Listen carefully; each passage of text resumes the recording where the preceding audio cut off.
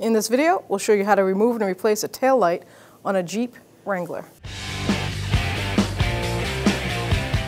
So go to the back of your vehicle, locate your tail light, 4 Phillips screws. You're going to remove those and keep them. You're going to need them for the new tail light.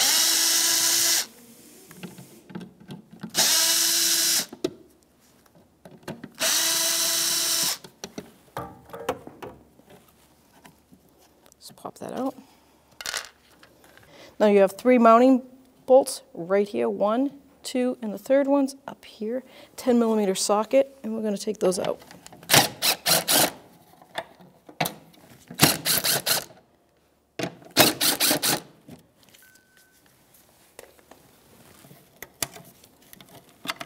You're going to reuse these also, so keep them, put them aside.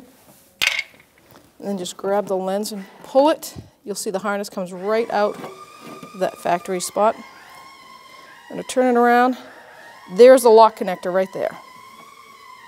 Push down on that tab and pull. Sometimes sand and dirt gets in there, so I like a little flat screwdriver. Push that tab up, pull it out. At this point, we want to examine this harness, make sure it's not melted or damaged in any way. Now I'm just going to take a rag and I just want to take any excessive dirt off. Make sure that these threads are good, no damage to the vehicle. I'm going to grab my new tail light, pop that lens off, set it aside, grab my connector, let's plug that right in, line them up, you'll hear a click, just like that. That's nice and sealed, guide it right in there. Comes with a nice foam backing so it won't be plastic on metal. Now we can grab our 3 mounting screws, line up the holes,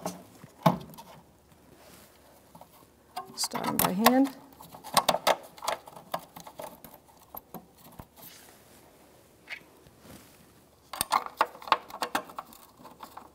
Now the foam is new, so it's not crushed. So the bolts might feel like they're a little short, but I think you'll get a couple of threads on them. Just give it a good push, start them by hand. Then you can take your 10mm socket and just snug them up. Make sure your light's straight. I go back and forth for an even.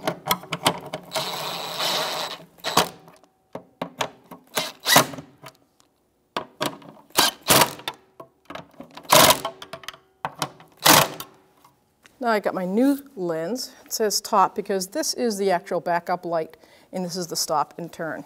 So you want that backup light to have the clear plastic on it.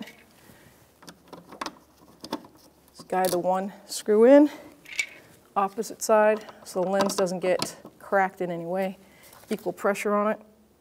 Take your Phillips,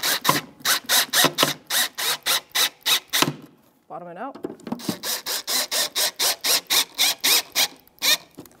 Nice seal. And the reason it seems like it's harder going in is because it's creating the threads on that plastic.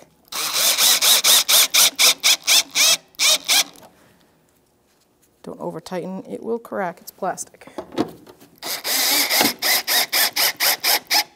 Nice, even seal all the way around. Brake light. Reverse. Blinker. Nice.